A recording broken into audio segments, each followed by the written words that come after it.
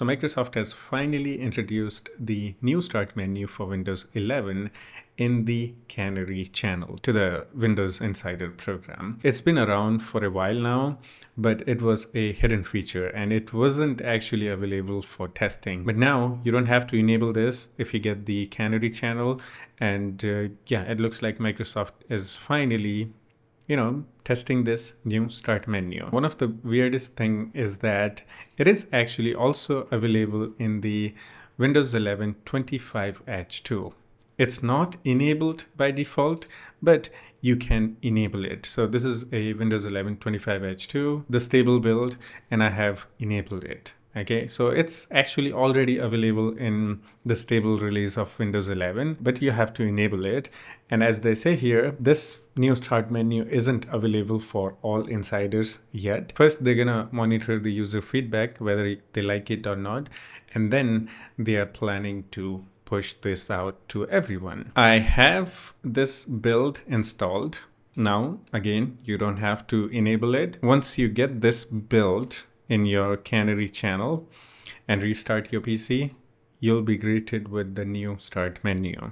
Yeah, I know, it's huge. And to be honest, I like this new start menu. All of your apps is in one place. There is no second page like here. Let me show you guys. So this is the old start menu. If you want to find all of your apps, you have to go and click on all, and then, yeah, you know how it is. This new start menu, you'll find all of your apps in here, and you can view them by category or grid or the list. But in my opinion, the category one is the best. Now, this is Windows 11 25 Edge 2. I have this new start menu enabled. So here you can see this is Windows 11 25 Edge 2, the stable build. Okay, it's not dev or anything like that. This is actually a Windows 11 25 Edge 2 stable version.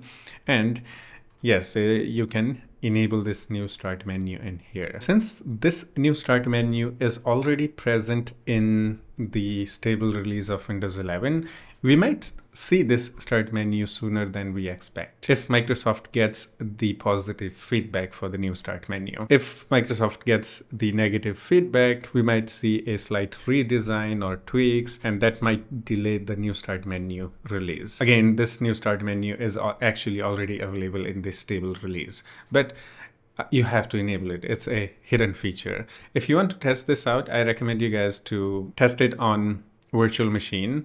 Let me actually show you guys how to enable it. For the stable release, this is still a experimental feature. So again, test this on the virtual machine. Okay, so you have to get this tool called Vive tool from the GitHub, free and open source stuff. Okay, and under assets, download this. Okay, it's a zip file. Now go to your downloads folder and then unzip it, and then go to the folder and then copy the address of that folder and open terminal as administrator, and then here open command prompt. Okay, and then type here cd and paste the location of the Vive tool that we just copied. Okay, and hit enter.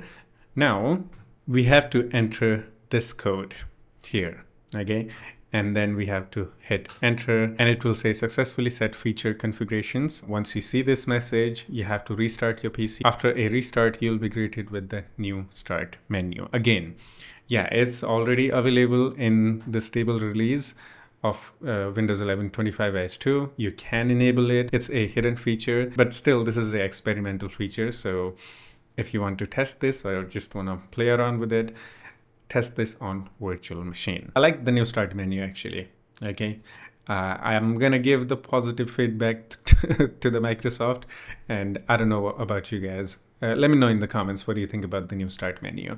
Yeah, it's actually a lot bigger than the normal start menu, the one that we had. You can say it's tiny, and this one is actually big. That's it for this one. Hope you enjoyed it. Again, let me know your thoughts in the comments. What do you think about the new start menu? I'll see you in the next one. Take care of yourself and have fun. Bye-bye.